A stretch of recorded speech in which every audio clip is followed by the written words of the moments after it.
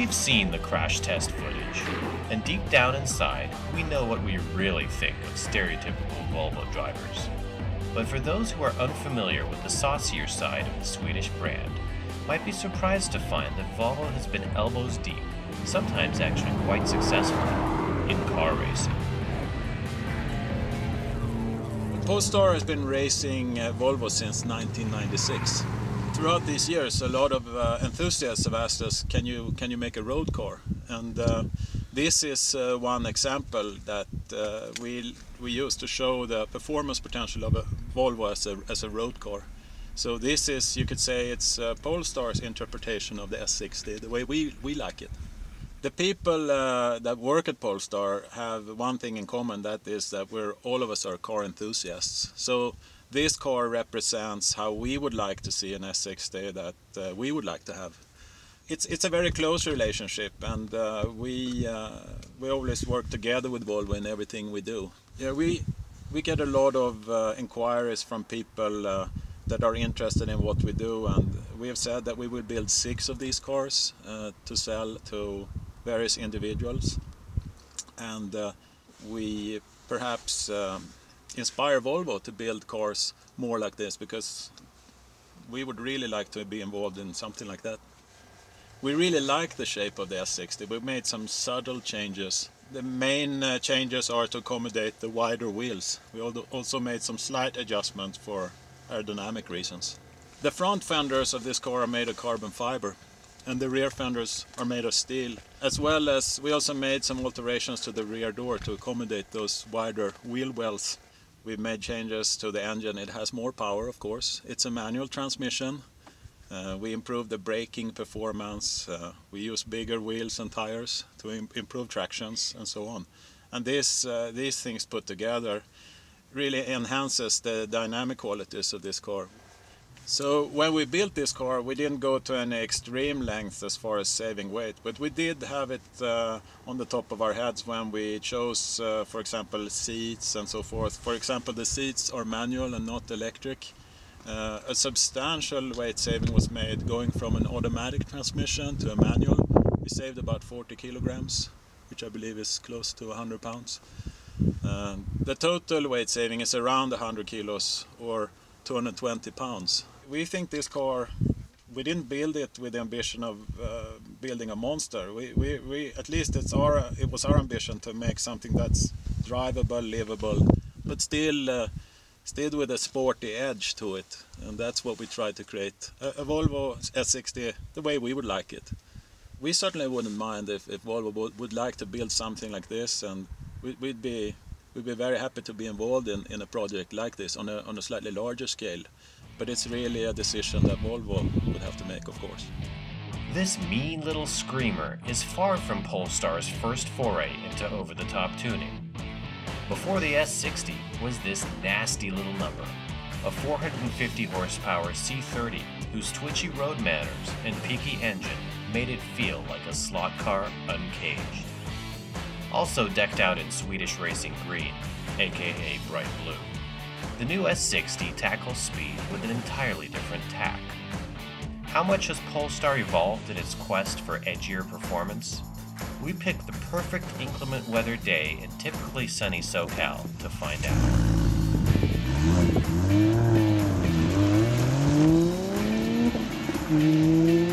So we couldn't have ordered a more appropriate weather to test this Swedish car on American roads. Here we are punching all this power through the wheels. Got light snowfall coming on, frost indicator on the dash, and inappropriately enough we're running summer tires, so we're really putting this car to a unique test.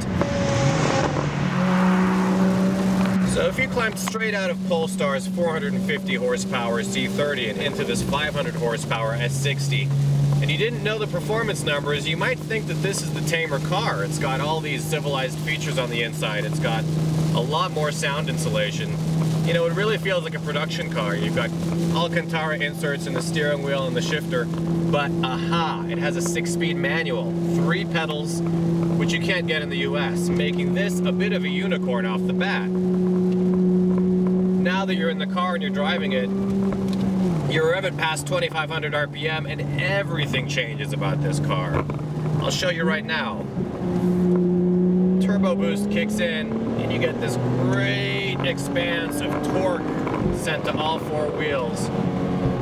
And then when it needs it the most, it diverts almost 100% of the power to the rear wheels, eliminating that neutered understeer tendency that a lot of all-wheel drive cars have that'll actually push it through the corner because it's overdriving the rear wheels by a factor of 1.5%. So the standard off-the-rack Polestar Edition Volvo S60 is a really streetable car with a lot of torque all around.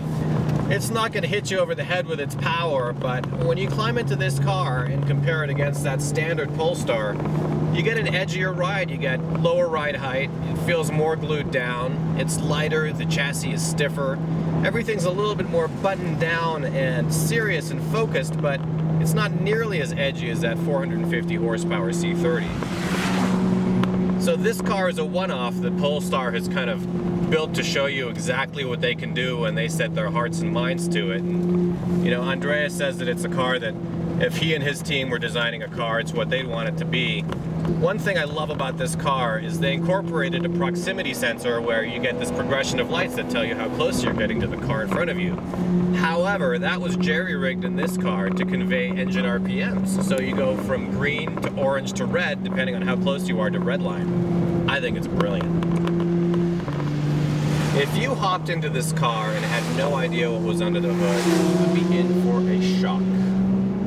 You get this sort of deep engine exhaust note, which sounds like, you know, any tuner could have slapped a muffler on and gotten that sound out of it. But once you lay into the power, it's an unbelievable rush to power.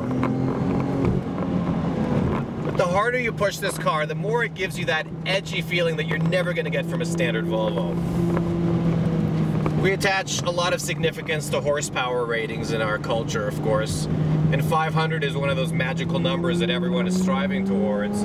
And, you know, of course Volvo's playing that game too. They could have made it 485 or 475, but, you know, you really start to feel this car's true spirit when you drive it just a touch over the limit where you think it should be performing.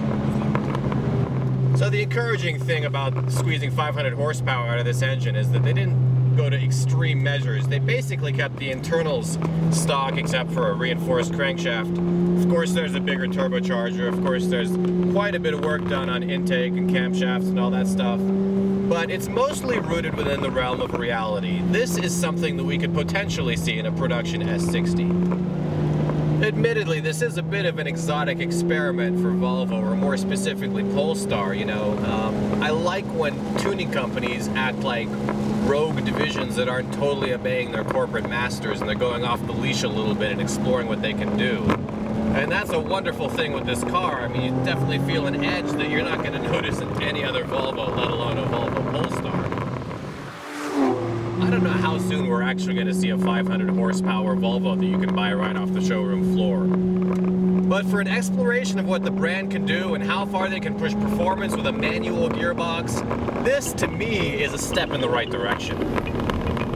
If there's a surprising postscript to this counterintuitive tale of conservative Swedes gone wild, it's that an unidentified buyer has plunked down $300,000 for one of these mutant spin-offs, and that Polestar plans on building 5 more of these bad boys, making this turbocharged monstrosity considerably less of an automotive unicorn than we initially thought. For Car and Driver, I'm Basem Wasef. Thanks for watching.